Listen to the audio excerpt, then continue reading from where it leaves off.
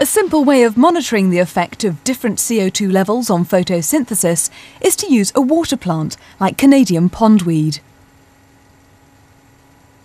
As the plant photosynthesizes, it produces oxygen, which is released as bubbles into the water.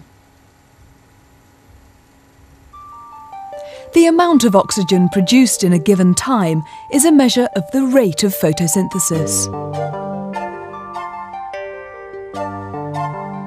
A good source of carbon dioxide is sodium hydrogen carbonate solution.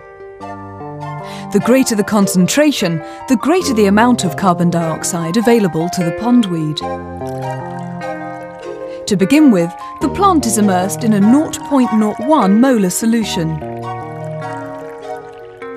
A small funnel attached to a capillary tube is placed over the top of the plant to collect the oxygen produced. After a period of equilibration, the solution is drawn through the capillary tube to remove any air.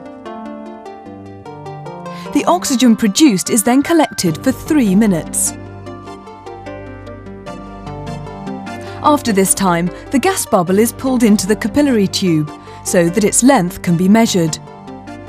It's 19 millimeters long. So, with a 0.01 molar hydrogen carbonate solution, the bubble is 19 millimeters. At a concentration of 0.05, the bubble is 39 millimeters.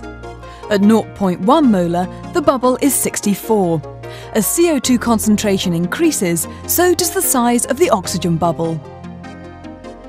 How has increasing the CO2 level affected the rate of photosynthesis?